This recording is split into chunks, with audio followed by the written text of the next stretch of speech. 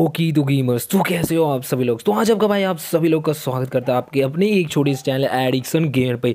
तो मेरे भाइयों, आज के इस वाले वीडियो में हम बात करने वाले हैं क्लोज रेंज मिस्टेक के बारे में। जी हाँ मेरे दोस्तों, क्लोज रेंज मिस्टेक के बारे में हम सभी लोग बात करने वाले हैं। तो जैसे कि आप सभी लोगों को मैं बता दूं, आप सभी लोगों ने यार एम को अपना अच्छा कर लिया, जिगल को भी भाई मास्टर कर लिया, एम को भी मास्टर कर लिया, मतलब हर एक चीज़ को आप सब लोगों ने लगभग मेरे भाइयों मास्टर कर लिया। लेकिन आप सभी लोग यार एक चीज़ जो कि मतलब आप सभी लोग क्लोज रेंज में भूल जाते हो, हमेशा इग्नोर करते हो, वो है आप सभी लोग का क्लोज रेंज मिस्टेक के बारे में। तो मैं वहीं बात करने आया हूँ।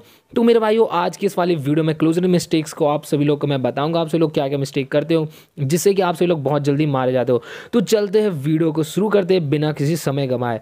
तो सबसे पहले बात किया जाए तो क्लोज रेंज मिस्टेक्स के बारे में, वो होती है कवर। तो मेरे भाइयों, आप सभी लोग को जैसे मैं बता दूं, आप सभी लोग यार जब भी मतलब क्लोज रेंज फाइट होती है तो आप सभी लोग को मतलब कुछ ज़्यादा ओवर कॉन्फिडेंस हो जाते हो कभी कभी, और आप सभी लोग डेली मतलब अकेले रश कर देते हो। मतलब उस पर अकेले क्या मेरे भाइयों, आप सभी लोग अगर स्क्वाड भी लेके रश करते हो और जो दूसरा बंदा वो कवर पे, तो मेरे भाइयों मैं गारंटी से कह सकता हूँ आपकी कुटैया जरूर होने वाली है। ठीक है, तो मेरे भाइयों आप सभी लोग यार कुटा जाओगे। तो इसीलिए एक बात आप सभी लोग को हमेशा याद में रखना है कि आप सभी लोग को हमेशा मेरे भाइयों क्लोज रेंज में फाइट में जब भी आप सभी लोग ले रहे हो तो अपने कवर को भाई जरूर यूज़ करना है। ठीक है, मतलब कवर लेना बहुत ज़्यादा जरूरी है क्लोज रेंज फाइट में। इवन मिड रेंज और शॉर्ट रेंज में भी बहुत ज़्यादा इंपॉर्टेंट होता है। लेकिन ज़्यादातर अगर कोई भी आपको स्प्रे देता है तो आप सभी लोग के लिए यार एक चीज़ बहुत ज़्यादा प्रॉफिटेबल होती है, वो होती है कवर।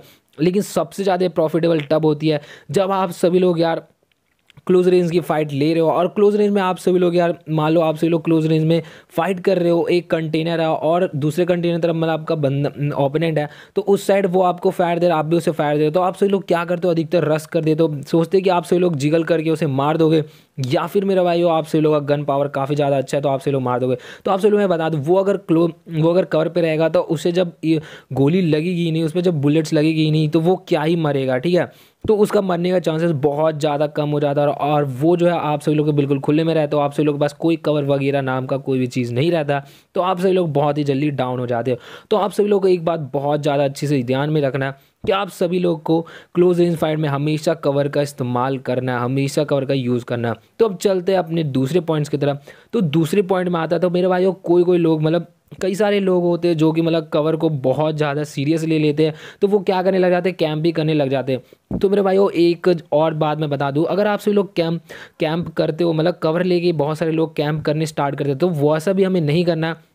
हमें भी मतलब उसे मूवमेंट देते रहना, हमें मतलब उसे कंफ्यूज करना है, कभी राइट टू कभी लेफ्ट, कभी इधर उधर हमें फायर करके उसे भी कंफ्यूज करना। इससे होगा क्या, वो खुद कंफ्यूज रहेगा और उसे थोड़ी बहुत डैमेज भी पड़ते रहेगी। तो इससे होगा क्या, वो जैसे ही रश करेगा आप उसे बहुत ही जल्दी ईजिली डाउन कर दोगे।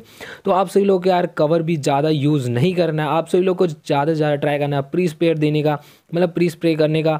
आप सभी लोग ज़्यादा फायर करोगे, जल्दी फायर करोगे, तो वो बंदा भी भाई मेरे जल्दी डाउन होगा, क्योंकि उसे हर एक बुलेट्स लगेगी। तो बात करें अपने पॉइंट नंबर 3 के ऊपर, तो पॉइंट नंबर 3 पे हम सभी लोग को ज़्यादा से ज़्यादा ट्राई करना है कि हमें हेड पे मारने का। ठीक है, तो आप सभी लोग को बहुत ज़्यादा मेरे भाइयों बहुत ज़्यादा प्रैक्टिस करना है हेड पे मारने का, क्योंकि अगर हेड पे मारते हो तो मेरे भाइयों सबसे ज़्यादा डैमेज हम सभी लोग को हेड पे ही देखने को मिलती है। तो अगर हम सबसे ज़्यादा डैमेज देंगे तो हम उस बंदे को जल्दी नॉक कर सकेंगे या फिर डाउन कर सकेंगे। तो आप सभी लोग को सबसे ज़्यादा ट्राई करना है हेड पे मारने का, और सबसे ज़्यादा ट्राई करना है कवर पे रह के मारने का। अगर वो कवर पे निकलना तो आप सभी लोग को भाई प्री फायर देना पड़ेगा कवर से निकल कर। तो यही थी कुछ मिस्टेक जो कि आप सभी लोग को याद रखनी थी। तो अब मिलता है अगले किसी वीडियो के साथ। अगर वीडियो अच्छी लगी तो लाइक करना, चैनल पर सब्सक्राइब करना। तब तक के लिए जय हिंद, जय भारत।